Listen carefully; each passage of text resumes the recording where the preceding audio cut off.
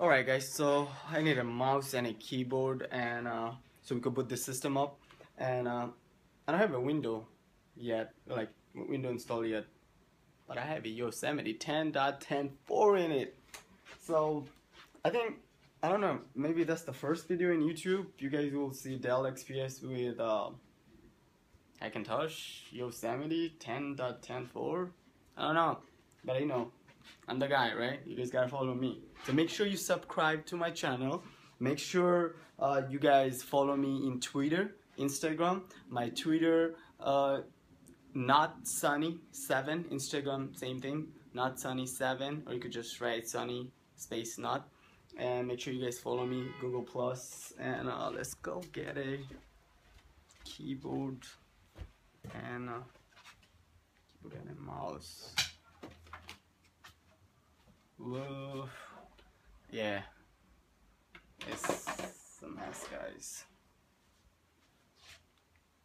Okay, we could use this little keyboard right here and a mouse. I don't want to open this one. This little mouse should do it. I'm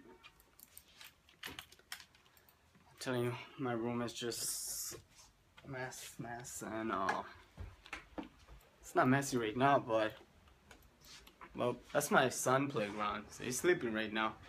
That's why, you know, I'm sitting here. If he was up, forget it, not doing nothing. Alright, so let's connect.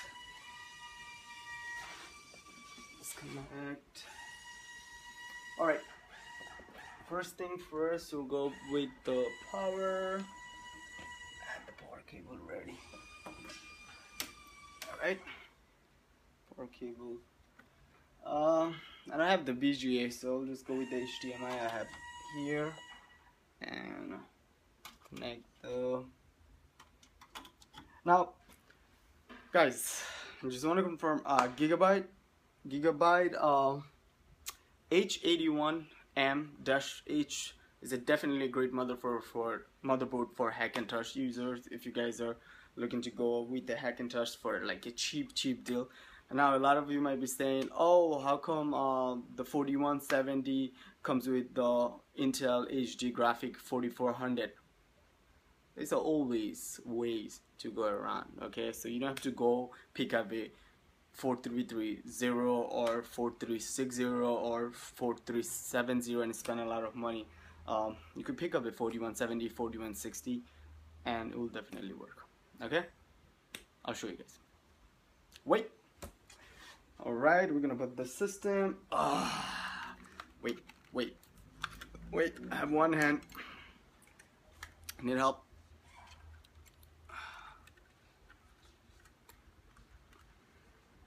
Sorry guys, I can't pull this out. Okay, don't mind my TV, because my other computer, you know, I have like the wiring all tucked and stuff, and I'm not feeling like to pull everything out, so I have this spare TV sitting around. It's an old antique, but I'm gonna use this to just test it, okay? So here's the mouse, wireless mouse, put it right there. Oh, TV plug. Alright, here we go.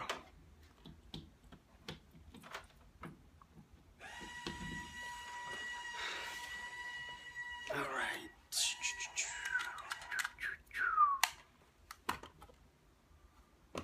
Okay. Now, first thing first, I want to show you guys something cool. Okay.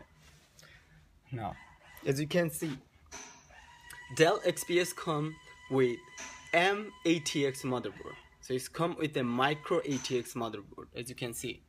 Okay, not ITX, not ATX. It comes with a mATX, micro ATX motherboard. Okay, you could install any mATX motherboard in your Dell Xps 8700. You could just buy a mATX motherboard, install it. Even you could get a ITX motherboard and install it. I prefer a mATX, so it kind of looks good, you know, it's full in there. So just a quick tip. Alright, the power supply, as you guys know, is a stock for 460 watt power supply. With this power supply, you could go up to 970, and if you go anything more than 970, make sure you upgrade your power supply to at least 650. Then you could go with 980, 980 Ti or Titan X. But with this power supply, I wouldn't go more than a 970. Alright, so it's time to, okay. Last thing I want to show you guys. I don't know if I could show you. Okay, as you can see here, so that's the stock Dell Xps 8700 front panel little plug. Okay, I had to pull this wire out and just I don't know if you guys could see. As you can see here, I pulled those out and just, you know, push them in there, you know, the power switch wiring and all this. So okay, if you guys want, I could make a separate video just on that, how to use a Dell XPS case and install different motherboard and how to do all the wirings and stuff. The front, because this motherboard don't come with the USB 3.0, so that's why the front USB 3.0 is not gonna work, but the card reader works, this USB thing works, even the light turns on here. I'll show you guys. As you can see, the light turned on. Alright, so everything working. As you can see,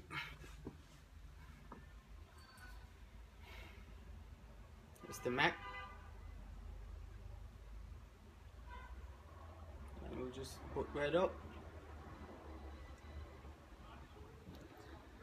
Yeah guys, now I never tried with my Dell Xps 8700, the Dell motherboard, Hackintosh, but this is a different Gigabyte motherboard. So really, this motherboard is a really like cheap motherboard. You could pick up for like I say $40–50. eBay, I saw this motherboard for $39. Oh, still booting up. It takes some time booting up because of the hard drive I have in there. So mind you guys, okay, this thing running the latest 10.10.4 Yosemite. Okay, so just to prove you guys, password.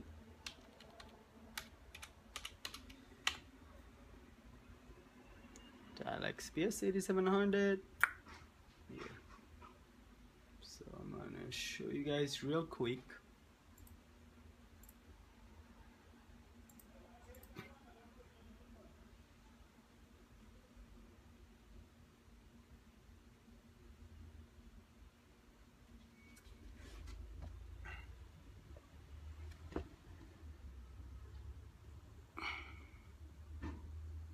As you can see guys, alright, and if you close this, and graphic perfect, no flickering, nothing, browser open perfect. I don't have the internet connected, so I can't show you anything. As you can see, I don't have the Ethernet cable here, but the speakers are working. I don't have a speaker here, but as you can see, the sound thing is there. So basically, it's everything working flawlessly. Okay, I'll show you guys spec. Okay, 64, and now you can see the spec.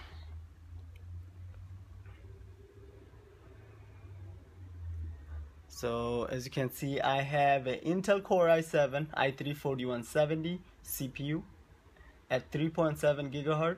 Okay, 16 gig of 1600 DDR3 RAMs, Mac OS X 10.10.4. So that's the Yosemite 10.10.4, the latest version. All right, and we'll just run a quick Geekbench. So I let this thing run the Geekbench. So I don't know, let me know what you guys think, you know, because he didn't want to spend a lot of money just fixing his XPS. Obviously later on he wanted to build his own PC and a custom build, you know, with the water cooling and all this. So that's what he was telling me. He just need this one for his school, and his budget is like on 250 whatever. So I kind of hooked him up, and I think came out perfect, you know. He could, you know, have window in it, Hackintosh, you know, Yosemite, whatever, and I think he got a great deal. And I personally think this computer have more option right now. You could do a lot of stuff. Yes, we don't have an M.2 here or the Wi-Fi. We could install a Wi-Fi and an M.2. If you want, you could install like a PCI, you know, SSD and stuff. So not really losing anything crazy out of it, but we are getting, you know, we still have 3.0 just, you know, right in the bag. Now here, USB 3.0, I have two of them there. I don't know if you guys could see those two blue ones, but other than that, guys, I think this thing is running flawlessly. So to get the score, now I think this is beautiful. Okay, so the single score we got 3,717, and the multi-core we got 8,053. Okay, guys, and I'm just gonna roll it down.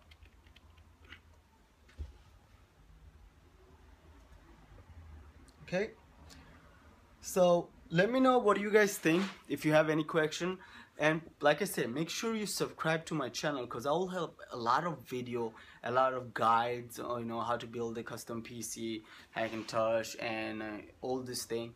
Make sure you subscribe to my make sure you follow me in Instagram and Twitter, because I do put out a lot of you know, picture of my upcoming videos. Like, you know, I'll put pictures of what I'm working on, and you guys could ask me question there in Instagram and Twitter, and just ask me in Twitter, because it's kind of easier for me to respond in Twitter, or you could leave comment here and I'll answer you here. So let me know, and don't forget to like and subscribe, and let me know what you guys think of my setup here, and that should be it, guys. Peace.